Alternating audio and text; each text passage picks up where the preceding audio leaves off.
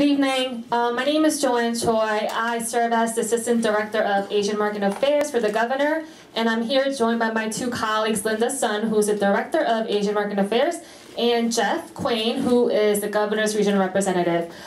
First, I would like to apologize sincerely that due to sudden change in Lieutenant Governor's schedule, she wasn't able to be here tonight. However, I could promise you, our office could promise you that this is only the beginning of many more events with Lieutenant Governor and other commissioners.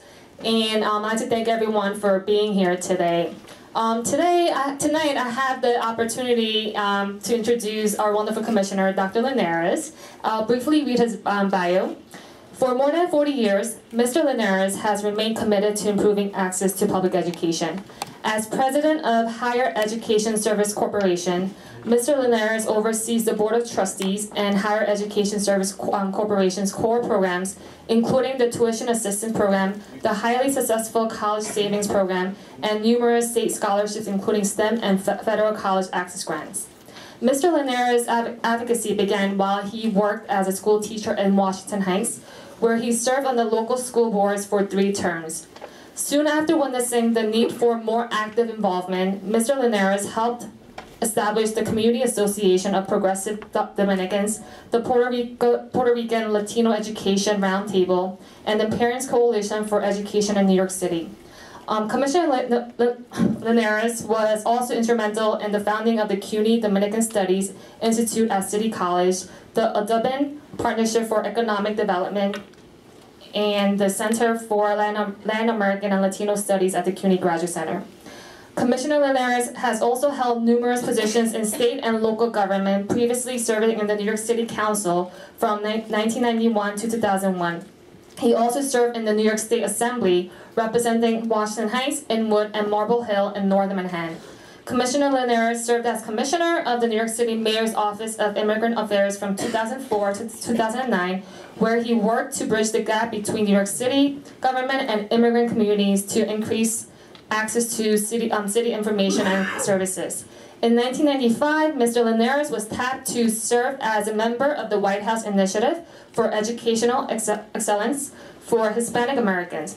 He was also appointed chair of this initiative by President Bill Clinton in 1999.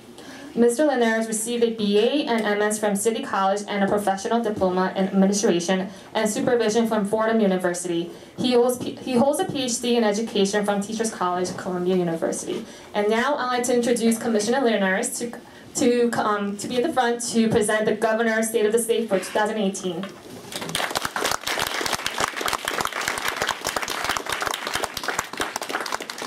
Good evening. How's everyone doing? Good evening. Good evening. Wonderful. Thank you, Joanne. I'm happy to be here, joined by Linda and Jeff, and also had the opportunity to meet the leadership just before walking into the room. It is indeed an honor. I know what being a first means. I'm the first of 9 children.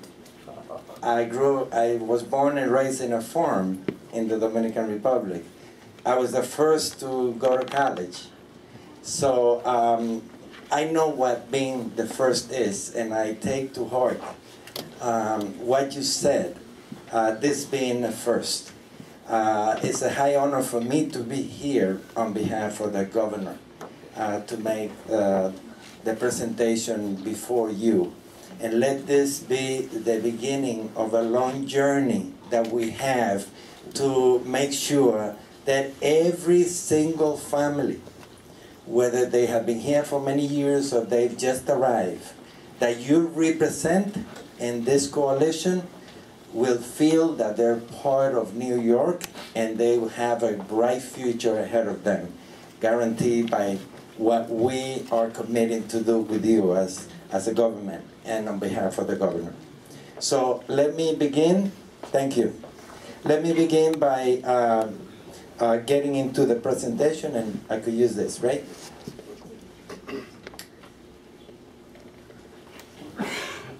New York State has made remarkable economic and social progress. Under the Governor's leadership, we've achieved more. We passed more meaningful legislation and built more for the people. For the 7th year in a row, we held increases in states For the 7th year in a row, we held increases in state spending to less than 2%. I think we're missing the last line in the presentation. Lowest state spending increases in history, 1.4 in the past 7 years. Because we control spending, we were able to lower taxes. Today, every New Yorker pays a lower tax rate than they did 7 years ago. Corporate tax rates lowest since 1968, manufacturing tax rates lowest since 1917, and middle class tax cut for New Yorkers who need it the most, lowest since 1947. We are building the new New York with our historic $100 billion infrastructure. A new Rochester Airport, new Syracuse Hancock International Airport, new Plattsburgh International Airport, new Elmira Corning Airport, new Stewart Airport, new Schenectady train station, new Niagara Falls train station, new Rochester train station, new exposition center at the State Fair, new Jacob Javits Convention Center, new Albany Convention Center, cashless tolling, new Woodbury Transit Hub, new University of Buffalo School of Medicine, and we are investing $175 million for new CFA and new Office of Workforce. And we are creating the jobs of tomorrow for today. Since 2011, the REDC has created more than 6,000 projects across the state. A new National Comedy Center, 4 new upstate resorts, new Tesla Panasonic plant, new Logoland theme park, new Rochester Data Consortium, Expander Elston, Expander General Motors, Expander Welch Allyn, new AIM Photonics Consortium, new Danfoss Chip Manufacturer, new SAP Defense and Security Headquarters, new Dado Tech Company, new North Titanium, hemp research and commercialization, and to restore the vibrancy of our downtowns, the governor launched 2 rounds of downtown revitalization initiative. Our economic strategy is working. Highest number of jobs in history, 8 million private sector jobs, 8 million. 0.1. It's on the battery. Our statewide unemployment is down from 8.3% 7 years ago to 4.7% today. Unemployment down across the state, as you can see in the chart. Together, we reclaim our role as the social capital of the nation. Marriage equality, paid family leave, minimum wage, the Excelsior Scholarship, Raise the Age, U.S. Climate Alliance, $2.5 billion Clean Water Infrastructure Act.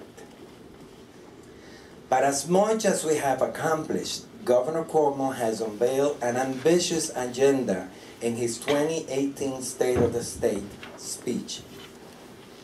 The highlights are economic competitiveness, women's agenda, criminal justice, educational opportunity for all, 21st century infrastructure, wellness agenda, democracy agenda, ethics reform, and regional economic development. On the economic front, while the federal government promised to help the middle class, we are actually doing it. This year, we are giving the average New Yorkers a tax cut of $250. When fully phased in, the savings will rise to $698. Under the governor's leadership, New York State will take action to protect the middle class from the tax assault from Washington. And we will challenge the tax bill's constitutionality as the first federal double taxation in our nation's history. New York State will also develop a plan to restructure our current income tax system to mitigate the effects of the federal tax plan. On the women's agenda, our nation is finally taking a long look at the mirror as to how we treat women. And we are disgusted with what we see, and we should be. The governor is taking action to stamp out sexual harassment in the workplace. Prevent public dollars from being used to settle sexual harassment claims. Prohibit confidentiality agreements relating to sexual assault or harassment for all public entities and branches of government, state and local. Void forced arbitration policies in employee contracts. Mandate companies doing business with state disclose the number of sexual harassment adjudications or NDAs they have executed. Governor Cuomo will also push to codify Roe v. Wade into state law to secure a woman's access to reproductive health. In addition, the Governor Council on Women and Girls will recommend new policies to create opportunity for women to succeed in every area: work, health, safety, education, and family life. On the criminal justice front, we must ensure the people of our state that our justice system is, in fact, just. To do so, Governor Cuomo is proposing bail system reform that will ensure a person is only held if a judge finds either a significant risk or a real threat to public safety. The governor is also proposing discovery reform and a speedy trial reform to ensure cases move as fast as possible. We're also proposing a series of initiatives to ensure every child has the tools, resources, and support they need to succeed. Students' lunch. Launch a 5-point plan to ensure no student goes hungry. Ban lunch shaming, expand breakfast after the bell, expand the farm to school program, increase the use of farm fresh, locally grown foods at school, require food pantries on all SUNY and CUNY campuses. On pre-K, invest $15 million to continue to expand universal pre-kindergarten for high-need students around the state, creating 3,000 new slots. And after school, launch an additional $10 million round of Empire State after-school grants to create 6,250 new slots in high-need areas, especially communities of high rates of, I don't have that.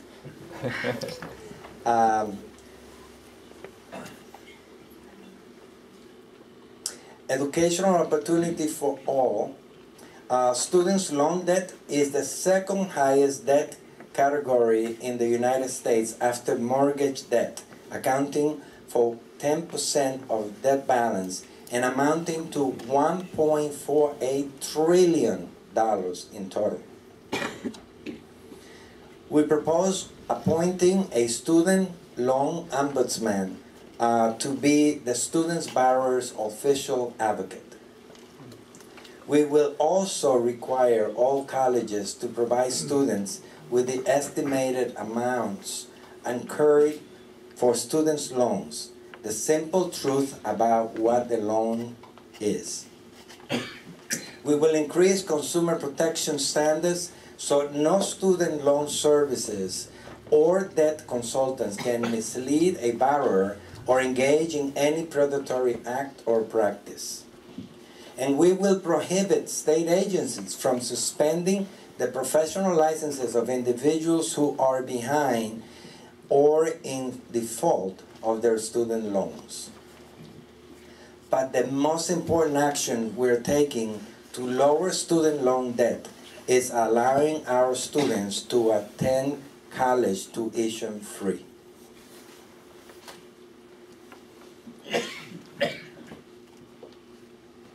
Excelsior 2. A college degree is essential to succeed in today's economy.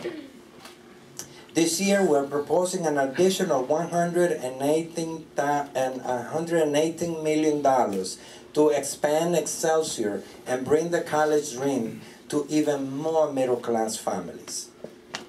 Starting in 2018-19 academic year, the Excelsior Scholarship income eligibility threshold will increase, allowing New Yorkers with household incomes up to $100,000 to be eligible.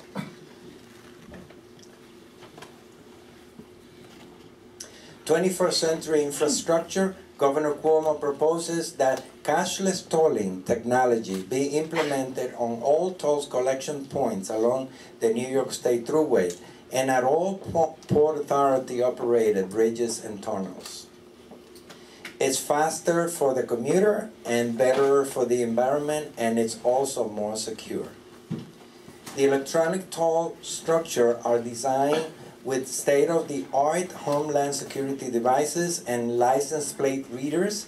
Police are on site and electronically notify in just 3 seconds of a violation or a suspicious vehicle. On the wellness agenda, in New York, more than twice as many people die from opioid-related causes than in motor vehicles accidents, and drug overdoses are now the cause. We will make pharmaceutical opioid distributors pay for lax oversight through enforcement actions. And we will limit the number of prescription renewals after an initial 7-day prescription. Only one refill will be permitted.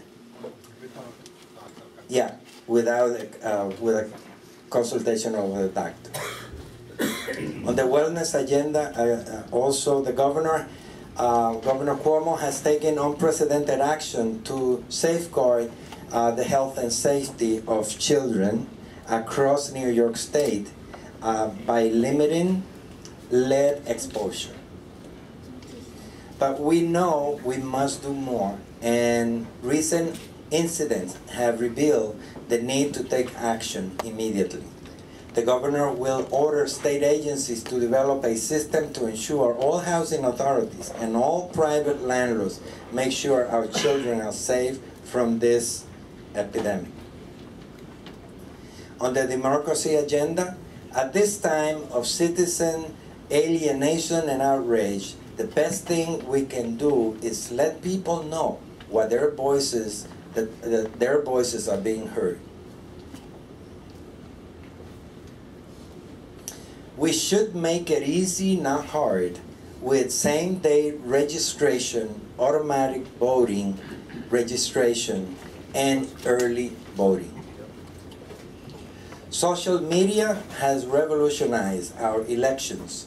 While we respect the freedom of the internet, it cannot subvert the law.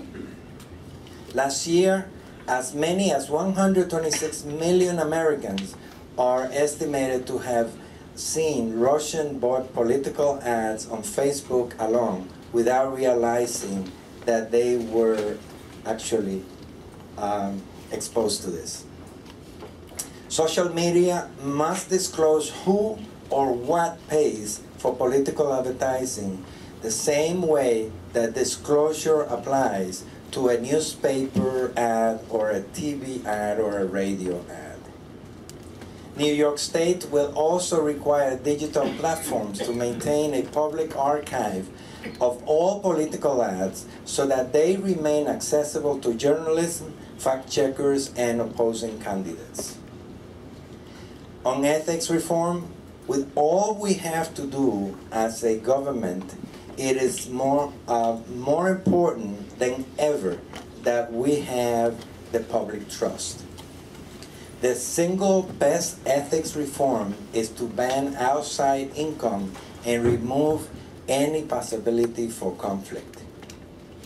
On the 21st century infrastructure, we are implementing round 3 of our $1 billion New York broadband program, ensuring all New Yorkers have access to reliable high-speed internet. With round 3, the governor is proud to announce that 99.9% of New Yorkers will have access to high-speed broadband internet by the end of 2018. On the regional economic development, to build on the success of the REDC program, we propose an 8th round of the REDC awards with $750 million to fund regional priority. This bottom-up strategy empowers local communities all across the state to set their own course forward. New York will expand its already successful downtown revitalization initiative with an additional $100 million, providing up to $10 million in awards for each region. On the regional highlights, for decades, General Electric manufacturing facilities dumped more than 1 million pounds of PCBs directly into the Hudson River. Governor Cuomo has urged the EPA to conduct a complete and thorough review of ongoing cleanup efforts. In partnership with the Attorney General, the governor will sue the EPA if the agency accepts GE's cleanup as complete. Governor Cuomo unveiled the 2019 executive budget. New York is navigating through one of the most challenging fiscal environments in modern history. The general fund budget gap for fiscal year 2019 is $4.4 billion. The baseline spending growth at 4.8% is $4.7 billion. The spending reductions to stay at 2% is $2.7 billion. The budget gap that remains after the 2% is $1.7 billion. To close the gap, it is being proposed that on the opioid epidemic surcharge will be put in place with 2 cents per milligram to fund the opioid prevention and rehabilitation fund. The second proposal is a health tax on vapor products, 10 cents per fluid milliliter on vapor products at the distributor level. And third, Internet Fairness Conformity Tax, apply tax policy uniformly to online sellers by requiring marketplace provider to collect a sales tax. Where does it go? 25% on school aid, 19% on Medicaid, 27% on operations, 6% on debt service, and the other 23% on all other. Investing in education. Invest $26.4 billion in school aid. Represents a $769 million annual increase in school aid, doubling the statutory school aid growth cap and increasing education aid 35% since 2012. Supports expansion of pre-K, after-school, STEM, early college, high schools. Investing in healthcare, it funds Medicaid at 3.2% growth, consistent with their growth cap. Continue Medicaid redesign team efforts to improve health of New Yorkers at a sustainable cost. Build on investment in healthcare infrastructure, and last, protect vital services in the face of federal reductions. The investment in 21st century transportation infrastructure, support the historic $29.9 billion MTA capital program, including $8.6 billion in funding from New York State, the highest state investment ever.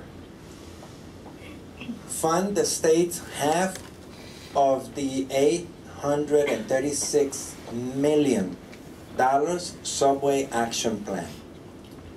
And support Fix New York report, which outlines options for defining a pricing zone in Manhattan to reduce roadway congestion and I don't know what the other word is. That's okay. Protecting New York from the federal tax assault. Challenge unprecedented federal double taxation in court as unconstitutional because it violates state rights and the principle of equal protection. Launch a repeal and replace effort, tax fairness for all campaign, and explore restructuring options for state tax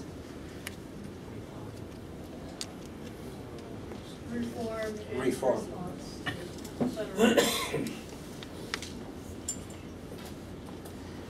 The statewide investment, housing and homelessness, $20 billion over 5 years. Clean Water Infrastructure Act, $2.5 billion over 5 years. REDC Round 8, $750 million for this fiscal year 2019, or fiscal year 2019. Upstate Revitalization Fund, $1.7 billion over 5 years. Downtown Revitalization Initiative, $100 million for fiscal year 19. Environmental Protection Fund, $300 million for fiscal year 19. State Park, $90 million for fiscal year 19. I Love New York Taste New York, $74 million fiscal year 19. Opioid epidemic, $200 million fiscal year 19. Raise the Age, $100 million for fiscal year 19. Budget balance at 2% for the 8th consecutive year. Fully funds all state commitments. Continues historic investment in education and healthcare. Protects New Yorkers from federal threats.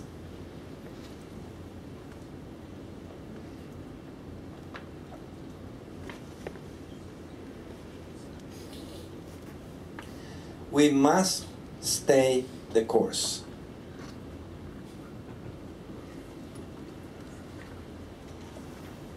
the state is headed in the right direction.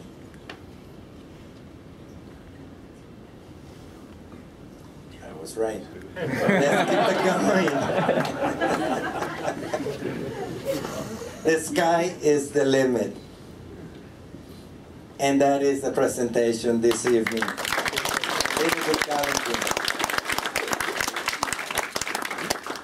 But before I open it up, allow me to just simply convey to you that what you see in this presentation is, first of all, a leadership of a governor that realizes that government cannot spend to run without recognizing that whatever funding we have comes from the tax base that we have of all New Yorkers. So the first thing that the governor did was to cap spending to 2%. That means you tighten the belt. And because you were able to do that, you were able to bring some relief in terms of taxes for New Yorkers, because New York, like the rest of the country, is really becoming more and more challenging and more expensive. So returning on the taxes to New Yorkers allow for the governor to also look to invest on priorities that you have seen here. So 7 years of investment, creating new jobs, and really taking the priorities to help New Yorkers in education, in healthcare, in economic development. That is on the works. All of these projects that you see here are set in motion. They are multi-year investment that have taken place in 7 years and moving forward.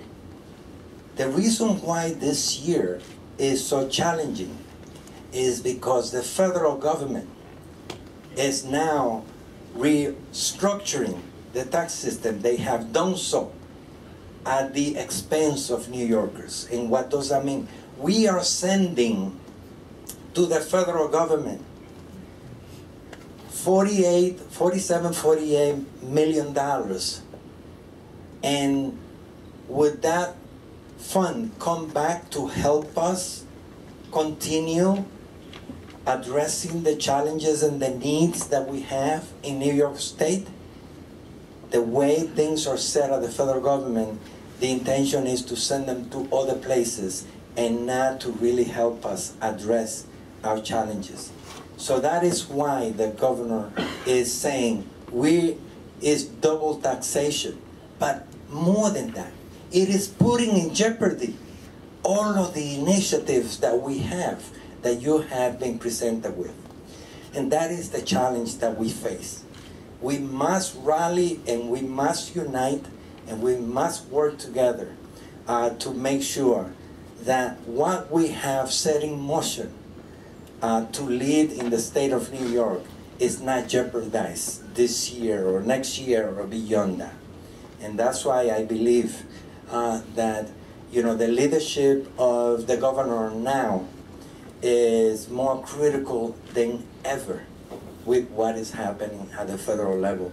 And I am so pleased that we have the opportunity to present this to you, because at the end of the day, it is our children, it is our families, it is our neighborhoods, it is all New Yorkers, regardless of whether you're upstate, downstate, you live in a large city or you live in rural area. We are all affected by it. And so I wanted to share that with you because I am passionate about the role that we could play. And I know that we could play that role in what the president in his introduction said. We have to make a difference by getting involved and also by pulling ourselves together to be one single voice. the voice of all New Yorkers. So with that, I want to now thank you for the presentation that you allow us to bring to you and say what I said in the room before. This is the first time, but it is not the last time. Guarantee, and I can say that on behalf of the governor. You are now connected with the governor. You are connected with his government. And you are connected, with us in your effort to serve the community and to have a brighter future for our children and families. Thank you.